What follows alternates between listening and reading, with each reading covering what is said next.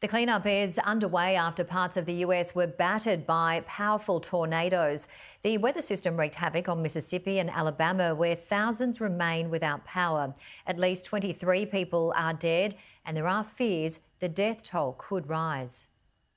Towns practically obliterated after last night's tornado. 23 people have been confirmed dead so far. Many are still missing.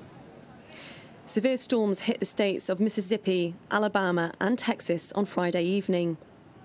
The destruction was most felt in the rural Mississippi towns of Silver City and Rolling Fork, before continuing sweeping northeast towards Alabama at 70 miles per hour.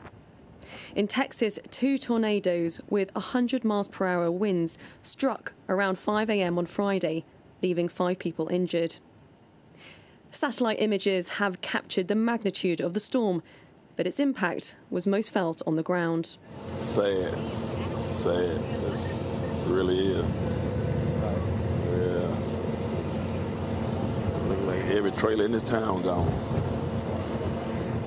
The focus now is rescuing those trapped alive. Their efforts are hampered with power lines down. 15,000 homes are without electricity in Mississippi. Right now, we got multiple homes damaged in the Silver City area, also in other parts of the area of the county. We're going to have makeshift shelters at the multi-purpose building. Volunteers in these close communities have been quick to offer help, but with authorities warning that the death toll will rise, it may not be enough. Alice Porter, Sky News.